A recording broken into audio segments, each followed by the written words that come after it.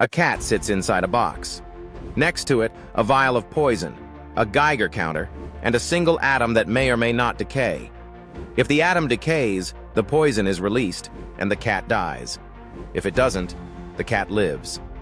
Now close the lid. Until someone looks inside. What is the cat's state? Alive? Dead?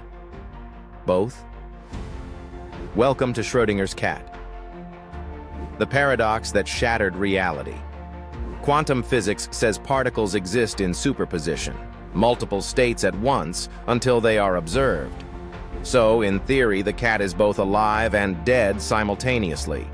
Not because of magic, but because the act of observation determines reality. Before you open the box, every possibility exists.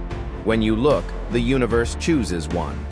Reality collapses into a single truth, shaped by awareness itself. This paradox isn't about a cat. It's about us. How much of the universe exists only when we see it? How much of your life remains unwritten, waiting for you to open the box? Maybe existence isn't absolute. Maybe it's potential, waiting for consciousness to decide what's real. Like, subscribe and follow for more.